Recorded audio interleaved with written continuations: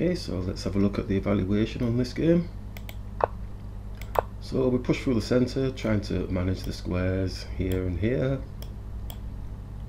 So it is a 3-minute game, but we're attempting to try and make them normal. I know they are a bit too fast, you do make a lot of errors and mistakes, and time is a factor as well, because I'm trying to put in long play thinking into short play games. It can't really work, but you know, you have to try. So they take the pawn, and we just bring the knight up, attacking the queen, so the queen moves back one space.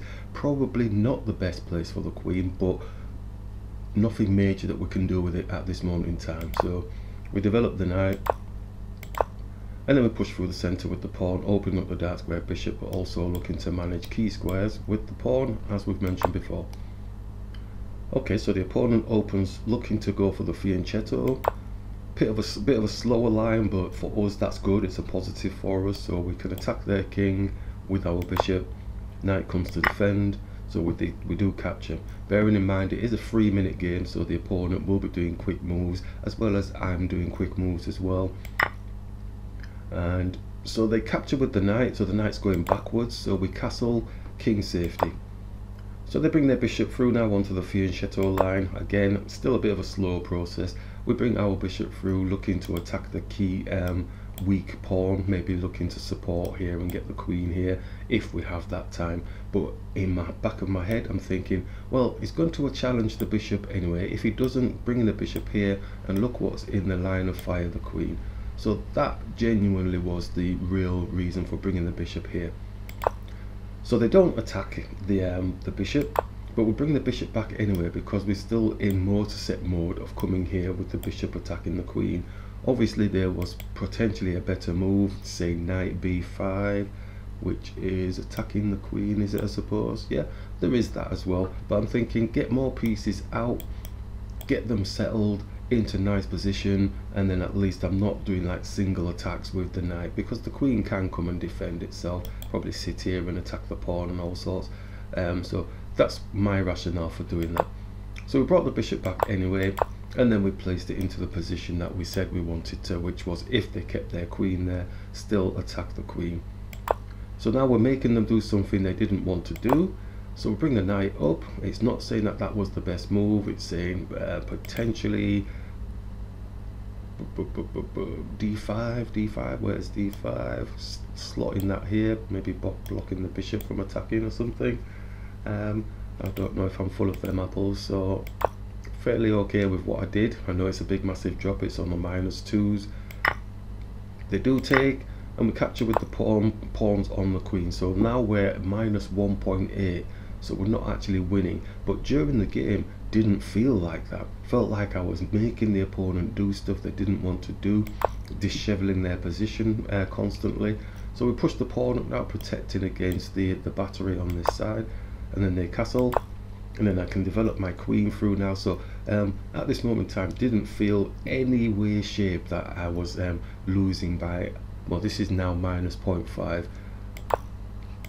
So now we're just going for a simple exchange as expected, see whether or not they do capture. They capture. So in my head I'm thinking positionally this isn't too bad, let's go for a queen exchange. I know the computer don't like queen exchanges, but then they put a check on, so we can now block off. So still feeling really comfortable about this position, chasing their queen, looking to get their queen off the board. This is the third attempt at getting their queen off. They do eventually capture, and then we capture. We're owning the file with the rook, which is a key thing for us. So now we're going to start attacking the pawn at the back, so he's now having to do stuff doesn't want to do, which is defending the rook, defending the pawn. So looking to just sort out my bed first before we look for any major attacks, supporting this pawn, so at least my bishop potentially can get into the game.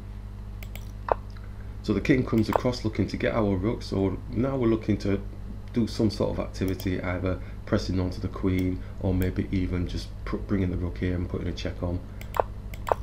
So we put a check on with the rook, moves out of the way, and then we just start attacking the pawns, making them do stuff that they don't want to do. Obviously not feeling too overconfident, because you know they've still got like the same amount of pieces as what we've got, but I feel that we're in a better position on the board. So we bring the rook up now, looking to exchange so that bishop can take it off the board. Bishop takes it. As it's showing slightly better for black. I didn't feel that at all in any way, shape. Felt really comfortable with this position, and it's even showing -2 here at this moment in time, which is my area of concern if it does show that. But again, didn't feel that in the game. I felt, well, his bishop's stuck here. He's going to have to bring his bishop out, if anything, to get into the game. So bring the king up and bring our king up a bit further, and now we can capture. So the bishop's staying there for a bit. So now they're starting to push down. Again, it looks drawish, but depending on what the opponent does, realistically, I'm thinking we're kind of more advanced up the board, especially with our pawn here. In those situations when it's against me, usually the opponent does win out when they're highly advanced up the board, especially with a pawn. So we're now looking to try and win the tempo in terms of developing the pieces. So as we're playing through the game, we're taking a little bit longer with our thought process. We're bringing in a long player thinking now, because it is getting to a nice end game. Really quite enjoying this position. So we push through, block off the pawn, they capture. So at this point here now, I definitely know that there's like, not zugzwang, but we have more advantage now because of the position that we've got with our king and with the bishop. So we can now capture quite safely, and now the bishop is really going to be stuck. Can't protect everything, and really it's just a matter of position play with the king. King can now take this pawn off the board if need be. Could look to get the bishop off or take the pawn off the board. So now the king's got loads of pieces to contend with. So we bring the bishop through, just protecting the pawn. His bishop's currently protecting here, but we do have a nice little passer here that could cause some trouble. So we start pushing that up and push it onto the bishop. Bishop captures, and at this point in time, absolutely beautiful position, and really pleased that I got to this position. I really get comfortable and happy.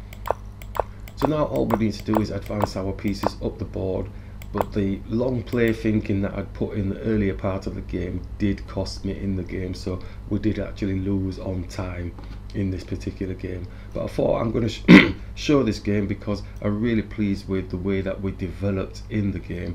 We did bring in the long play thinking. It was a little bit more complicated for a 3-minute game, and to actually get improvements in this going forward. There were areas, as the eval bars showing, where we could have gained further advantages. We lost advantages, but in my head it felt clean to me. There weren't major concerns. It dropped down to -2, you know, -2.1. that was the highest. And when I do my own evaluations, I do say, well, okay, I've got to think about that and maybe take something on board. In this situation, looking at the particular move that it was suggesting, this is a blitz match. Not going to have time to really think of those slow mamby-pamby type moves. You have to be a bit dynamic in blitz, and I felt that we did the appropriate maneuvers to gain the position that we had. So losing on time, I'm not too bothered about that. I'm more impressed with the way that we kind of played the game and developed from there. So yeah, comfortable.